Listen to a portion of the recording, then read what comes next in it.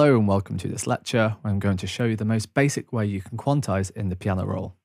I'm then going to go into more detail into quantizing, where I'm going to show you how you can use the advanced quantize settings and also how you can use groove templates to quantize your MIDI notes. This video, however, will go into quite a lot of detail into quantizing, so feel free to skip this after I show you the quick quantize method if you don't want to continue learning more about quantization. So if you ever record in any MIDI information and it's slightly out of time, you can correct this using quantize. So first of all, I'm just going to create a new pattern. And I'm just going to call this main beat. And let's just select a color for this as well. And then hit enter. As this is a drum pattern, I'm just going to move it up so it's alongside the other drum patterns. In the last lecture, I showed you the auto quantize function. However, I'm just going to go over this very quickly again. So as you can see, we have the snap enabled up here and it's set to bar. I'm just going to change this to quarter beats and then record in a kick drum on this setting. So I'm just going to turn the metronome on with this icon and then also enable a count-in. Go over and press record. And then go down and select Notes and Automation.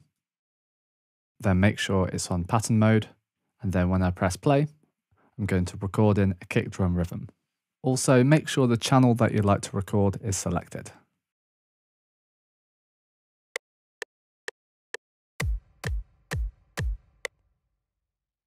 Now, if we look at the MIDI information in the piano roll, we can see it's perfectly in time. And now I'm going to show you what it's like if we record with this auto quantize setting turned off. So I'm just going to click on this magnet icon to turn off the auto quantize. And I'm just going to go in the piano roll and delete the notes I just recorded in by using the draw tool and right clicking over these notes. Okay, I'm going to record in the kick drum pattern again, but this time without the auto quantize.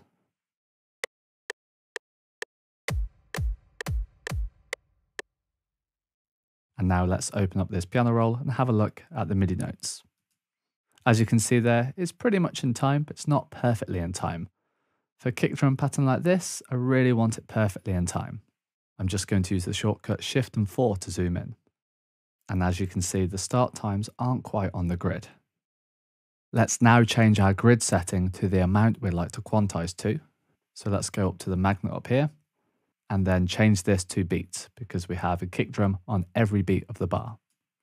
And now if we go up to the spanner icon and go down to quick quantize, so now it's quantized our kick, so it's perfectly in time, exactly 1 beat long. I'm just going to unarm the recording and then play this back. And you can hear there it's perfectly in time with the click. And next I'm going to record in a snare part. So I'm going to select the snare channel in the channel rack and then record arm this. And if this window appears, hit Notes and Automation.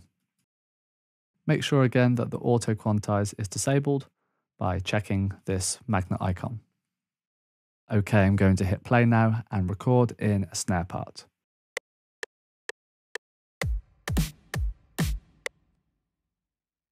Okay, I'm going to open up the piano roll and again we can see it's not quite in time. And this time I'm just going to show you a slightly different quantize setting. Let's go up to the spanner again and now go down to quick quantize start times.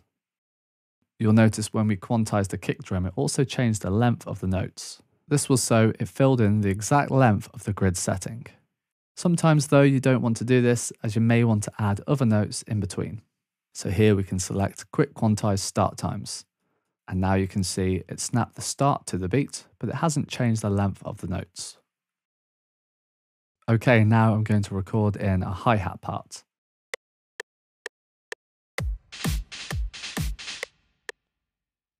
Okay, so I just played the pattern in there, but the timing was quite off. So I'm just going to disable the record button and then open up the piano roll. Okay, so now let's change the grid amount to a much faster setting. Let's go up to the magnet icon up here and change the grid setting to step. Okay, so let's quantize these notes, and I'm going to show you a third way to quantize. let's go up to the spanner icon here and then go down to quantize. And as you can see, this quantize dialog box appears. And we have a few different controls here to adjust how the notes are quantized. First of all, we have the start time. When this is all the way to the right, it will fully quantize the start of the notes to the grid.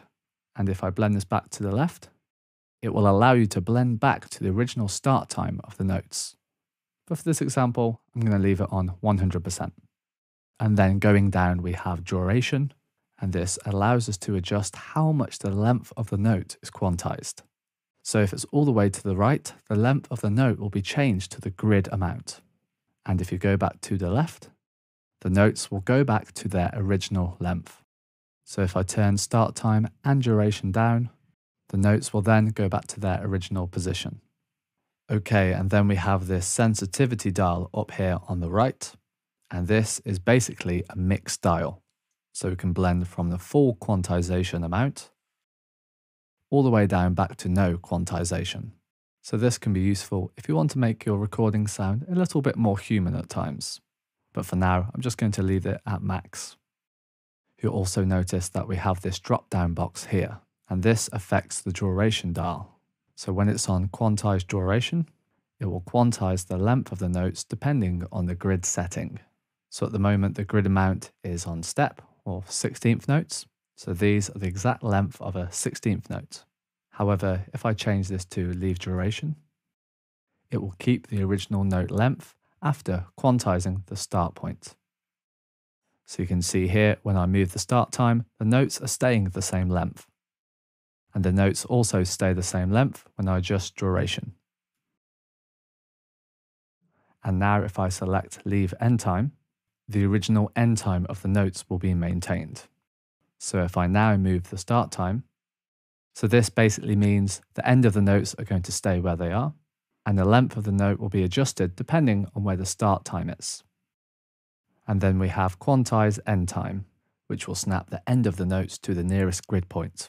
So I recommend playing around with these different settings if the auto quantize isn't quite working how you would like.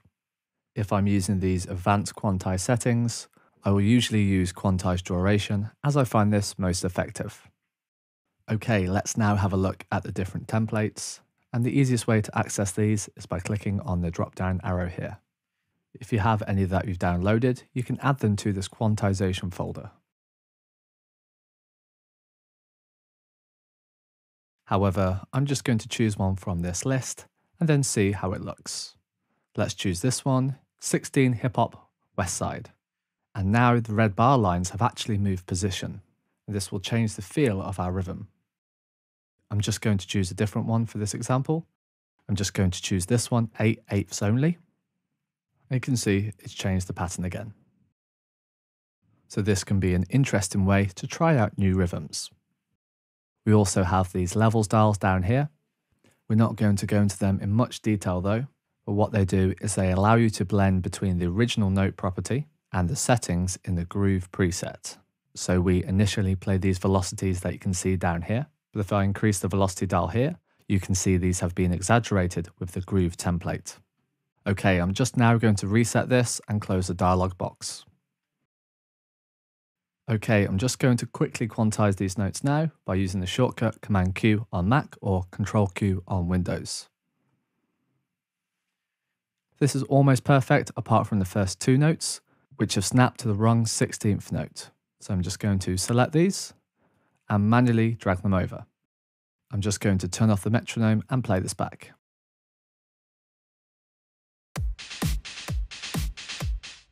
Okay, great, our notes are now perfectly in time for the pattern that I wanted to play in.